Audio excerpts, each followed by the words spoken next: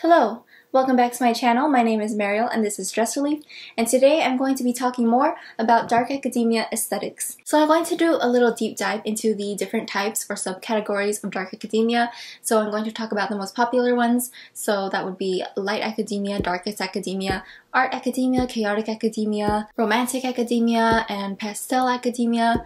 And I'm going to talk a little bit about how to interpret different subcategories of academia or come up with your own, like mixing together different aesthetics with dark academia. Also, I'm only talking about the fashion aspect of these academia subcategories. I'm not talking about the culture or the hobbies or interests of them, so keep that in mind. This is a fashion channel. I'm only talking about how to build a wardrobe for these aesthetics. So I hope you enjoyed this video, and if you do, give it a like. Comment down below how you would interpret these different subcategories of dark academia, and also what videos you would want to see in the future, and follow me on Instagram at DRESSRELIEF if you want more fashion content or general updates on my channel, and also on TikTok at DRESSRELIEF. And let's get started.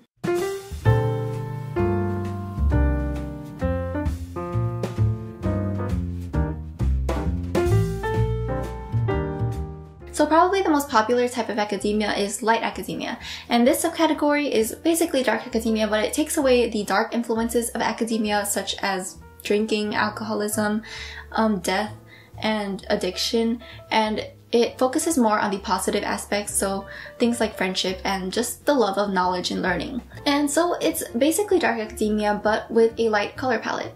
It uses the same elements as dark academia, so things like turtlenecks, blazers, trousers. I have a whole video on dark academia basics, so if you want to know more about actual dark academia elements, then check that video out. But basically those dark academia essentials, but in a lighter color palette, so colors like whites, creams, beiges, tans, and even some light colors such as light rose, pink colors, light blues, light greens, light yellows. Just the same elements in a brighter color palette.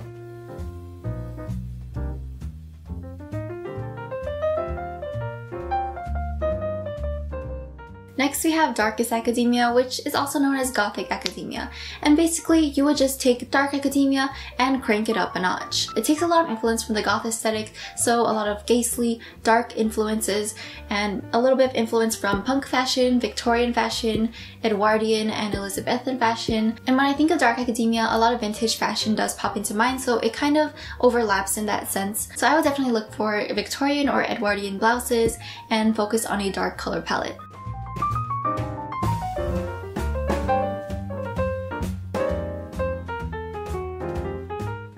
Next we have the art academia aesthetic, which is basically the art hoe aesthetic mixed with the academia aesthetic.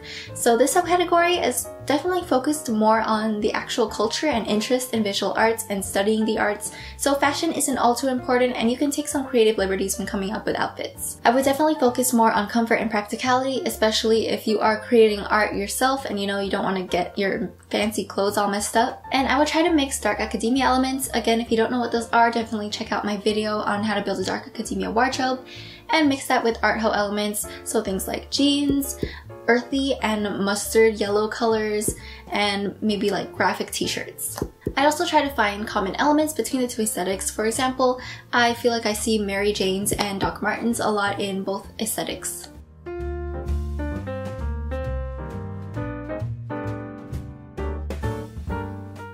Next we have chaotic academia, and when I think of chaotic academia, I think messy and passionate.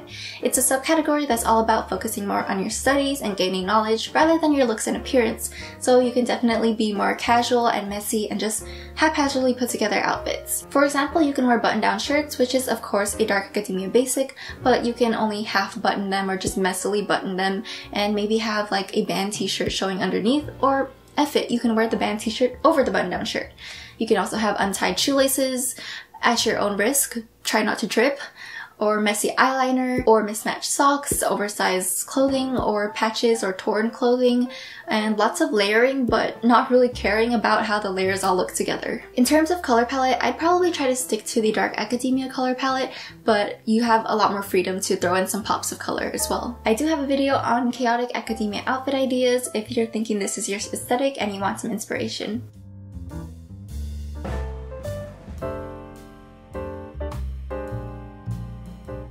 Romantic academia is one of my favorites and kind of the aesthetic that I'm trying to go for this summer.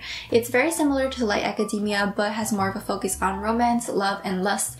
And so I think of like luxurious fabrics like silk, lace, satin, cashmere, etc., and romantic feminine silhouettes. I interpret it to have a very similar color scheme to light academia, so again, whites, beiges, and maybe some light colors like light rose pink colors.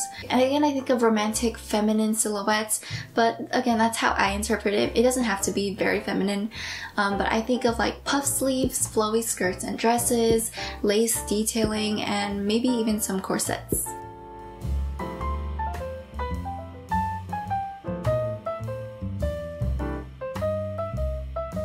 Next we have pastel academia, and I like to think of it as the soft girl aesthetic mixed with academia. It's less mature and more childlike and has a lot of Japanese Lolita and kawaii influence. So I love it for those who are younger and still in school, or for those of you who just like cutesy aesthetics. The color palette is a lot of pastels, of course, and for some essentials I'd look for skirts, plaid patterns in light colors, collared shirts, especially with round Peter Pan colors, ruffle detailing and bows, school bags, backpacks, and maybe something with a sailor collar reminiscent of those Japanese school uniforms. You might have seen me wear a gray cardigan with a sailor collar.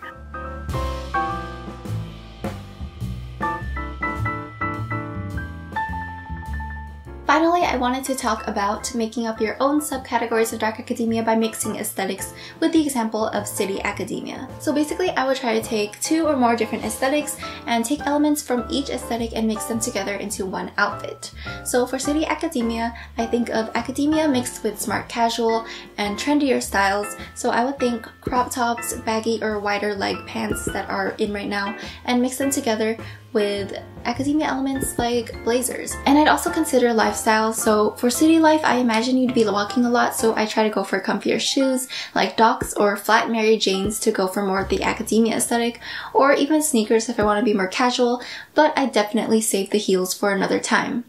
So that's pretty much how I would try to style different subcategories or come up with a new subcategory of dark academia, and I think this can apply for whatever aesthetic you want to try to come up with. And yeah, that's pretty much all the aesthetics I wanted to cover today, the most popular types of academia. But if you have other types of academia that you want me to cover, or maybe you want to challenge me and come up with your own mix of aesthetics and have me come up with outfits, then leave a comment down below and I just might do that. Thank you so much for watching. I hope you enjoyed this video, and I hope it helped you learn a little bit more about the different types of academia aesthetics.